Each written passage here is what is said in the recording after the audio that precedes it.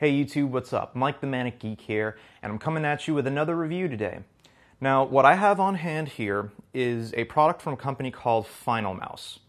Now, as pretentious as that name might sound, the goal of this company is to sort of set the standard for what gaming mice should be and make a product that you can truly classify as the final mouse that you will ever need to purchase for your gaming needs. Does this product live up to that promise?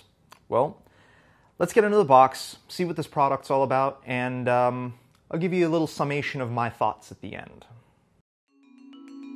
So the name of the game here is Understated Performance, with really the only contents of the packaging being the mouse itself and a little description card explaining DPI settings and where you can go to get help. The aesthetic of the mouse is very simple and understated, with flat black plastic along the surface and gloss plastics along the side. All switches on this mouse are Japanese Omron switches with a 0.2 millisecond response time, some of the fastest switches in the industry. On the left side of the mouse, we have a little indentation for your thumb to rest and the two thumb buttons, which do have their own individual housings, so no sticky clicks here. The cable is generously long for this mouse and should provide for easy routing in whatever desktop environment you use. It is lightweight and durable and has some lovely black braiding throughout the length of the cable. Now, probably the most interesting feature of this mouse is the Pixar 3310 sensor that they use for it. It has a custom firmware and a custom 500 Hz polling rate for maximum stability and maximum accuracy with your mouse movements. Now, last but not least, this does have white LED lighting. It is non-adjustable and is always on, but is not distracting from the proceedings at hand, which in this case is pro-quality gaming. Alright, so there's your basic rundown of this mouse. Now, as deceptive as its appearance may be, there's actually a lot going on under the hood with this product, as we've seen in the basic breakdown.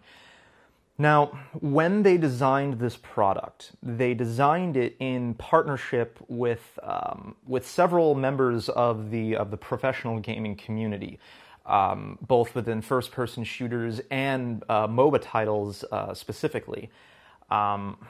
So they got a lot of feedback with regard to the actual weight of the product, the way it feels in your hand, the way the switches feel to actuate, what features you really do and don't need when you're dealing with a professional gaming environment.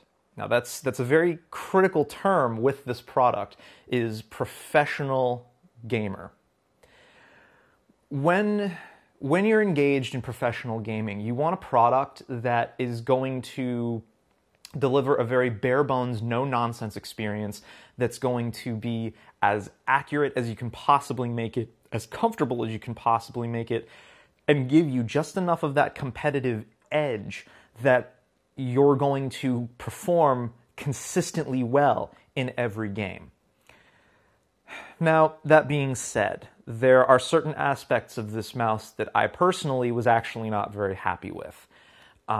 Primary of which is this glossy plastic that's all along the sides of the mouse. While I really couldn't catch it in the camera, right here up front where the cable actually meets the mouse, there's a couple of imperfections where the plastic was, I guess, heat molded together at these corners right here. That's not really the biggest deal in the world. Really, that's just something that I happen to notice. And really, most users are never going to pay attention to that anyway because it's the part of the mouse that's facing away from them. And it doesn't appear as though the body is compromised there. It's just a slight warping.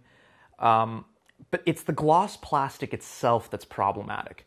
When I used this mouse for the past week or so, I noticed that as I would start to really get into my gaming experience, this glossy plastic would start to make my hands feel like they were unnecessarily grimy, and it had me wanting to reposition my grip to sort of get rid of that. But there's not a whole lot of space here to do it, even if that was an acceptable option in the first place. I don't know, maybe that's just me. But I can't be the only person out there that experiences sweaty palm syndrome when they're gaming. And because I dominantly use more of a claw-style grip, or like a hybridized, palm grip, rather than the sort of hybridized, like half palm, half claw grip, or full claw grip when I'm gaming, that's problematic for me. Problem number 2, DPI adjustment. It's just a single DPI switch. Now, granted, when you turn the computer on and off, or unplug the mouse and move it to a different device, the internal memory of the mouse does retain the DPI setting that you set in the first place. But if I want to go back to a slower DPI setting, I have to first cycle through the other DPI settings that are in front of it. And because there's also no indication of what DPI setting you're actually on, it got kind of frustrating for me, because I wound up having to go back to the start 400 DPI, then move back up to 800 and then to 1600, where I found this mouse to be the most comfortably usable. The adjustment range. It seems to be multiplicative in that it doubles the previous DPI number. So 400 DPI, 800, 1600, 3200 DPI. I would have liked to see regular intervals of DPI adjustment, maybe to the tune of 400 DPI. So 400, 800, 1200, 1600, 2400, or 2000, 2400, 2800, 3200, just to give people just that little bit more adjustability. Mind you, fully granular adjustability, like what you would see with with something like the Razer Naga Hex, which was really my first gaming mouse that I ever purchased. That sort of fine-tuned adjustment really isn't overly necessary, because really you want to do most of your adjustments for the mouse in your in-game settings to begin with. Now, moving away from that, probably the second biggest gripe that I had about this mouse, next to the plastic, was these thumb buttons. These thumb buttons are horrible. Now, that being said, there's a little bit of a caveat there. When discussing the thumb buttons in the design of this product, FinalMouse got sort of mixed feedback from the gaming community at large.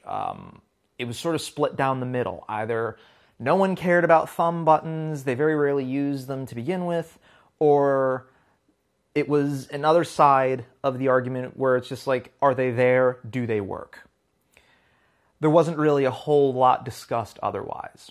Now, my experience with these thumb buttons, out of the box, they were ridiculously stiff. Like, stiff to the point that they weren't worth pressing. Actually, I had to sit here for a little bit and work the thumb buttons in individually until they sort of broke in a little bit. Now, that inherently is not a problem. But even now that they've softened up a bit to the point that they're a bit easier to depress, because they still require a decent amount of effort to press, and because the mouse is so light, and because I have this gloss plastic on the side affecting my grip, I feel like the entire mouse shifts when I click the thumb buttons. And I'm the type of gamer that uses my thumb buttons. I use them very heavily. Be it League of Legends, Elder Scrolls Online, Diablo 3, Borderlands, whatever game I'm playing, those thumb buttons are critically important. So the fact that I have a hard time using them in some games is a little problematic for me. Now, the other thing that I found a little off with the thumb buttons in particular was their shape. Now, to be fair, FinalMouse has not committed to having this be the standard shape for their thumb buttons, and they are considering other design implementations for them moving forward. But my personal opinion on them is that because they have this sort of triangular prism shape to them, I found that moving back and forth between the thumb buttons was irritating my thumb, and that made me even less likely to want to use them. And despite the fact that there is this lovely thumb rest area in here, which ergonomically feels lovely, by the way. I found that if I wanted to use the thumb buttons, I had to almost exclusively rest my thumb on top of the buttons, which was a bit of a problem. Now, that stuff aside, everything else about this mouse is butter. These left and right clicks are the nicest left and right click actuation that I have ever felt on any mouse in my entire life. And between myself, my fiance, and all of my friends that do any sort of PC gaming, none of the mice that they have used have compared to the actuation force on these. These are absolutely perfect. The reaction for them is swift and precise. I don't have to exert a lot of force to press them, which was what made this whole thing a little disconcerted when talking about these excessively stiff thumb buttons. The scroll wheel is incredibly precise. It registers every little indentation on the scroll wheel accurately and smoothly every single time. The rubber coating on it feels really nice in the hand to use. It doesn't feel flimsy at all. There isn't a whole lot of distracting LED light bleed through on it, especially during lighter times of the day, like right now. It's about midday in Florida.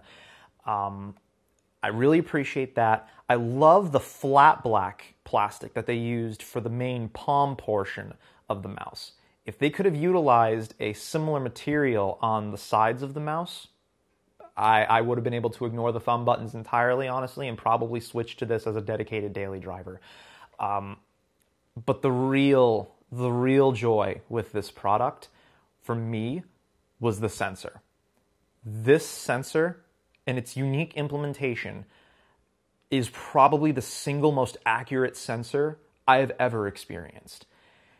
This sensor behaves like a go-kart. You turn that wheel, and that is exactly the direction that go-kart is going to go. Only in this instance, there's no losing traction and oversteering and slamming into a wall or blowing up in a fiery explosion. This mouse is just, you move the mouse in a certain direction, that is exactly where your cursor goes on the screen. There's no having to second guess where your movements are going. The Teflon feet on the bottom are also part of that experience. This mouse glides smooth as silk. And I highly recommend using a speed surface for a mouse like this to really get the most out of that smooth action and detune the DPI settings on the mouse to go in conjunction with it. And then adjust mouse settings within the game to really get maximum enjoyment out of this product. So, is this the final mouse? Absolutely not. This is definitely not the final mouse. But as a young company, they're already very much on the right track to setting that gaming mouse benchmark that, frankly, a lot of the other peripheral manufacturers out there really should be taking notice of, particularly when it comes to mouse clicks and the millisecond response time that it takes for those clicks to register for your machine, sensor implementation, and the ergonomic feel of the product. Even going from something like my actual daily driver mouse, which is the Phoenix Nisita, which has a much wider body, slightly heavier weight to it, and a bit stiffer left and right clicks, this almost had me. And that's kind of impressive in my book, because I pretty much fell head over heels with the Phoenix Nisita when that came out. But FinalMouse has definitely been an eye-opener for me. And it's definitely a product that you should keep on your radar. And if something like the glossy plastic doesn't bother you, and if you're not really much for thumb buttons, and you just want that premier pro gaming mouse experience, I would definitely check out FinalMouse. I actually have a link down in the description below bringing you guys to the Amazon page where this is for sale. It's currently $67 and change. It comes with a 3-year warranty. If there's ever anything wrong with the product at all, even if it gets shipped to you with a couple little almost imperceptible scrapes over the thumb button plastic, they will they'll take care of you. Their customer service team is top-notch. Their engineers are constantly working with gaming pros around the world to attempt to make this the actual final mouse that you would ever need. And I am sort of tempted to believe that they will actually achieve that. But let me know in the comments down below. Leave some feedback for FinalMouse as well. What did you guys think of this product? Have any of you used this yet? And what are some design changes that you would want to suggest for FinalMouse to incorporate into this product? I'd love to hear back from you guys on it. But anyway, looks like my time here is up. So this has been Mike the Manic Geek coming to you with my review of the FinalMouse 2015. Take it easy, guys.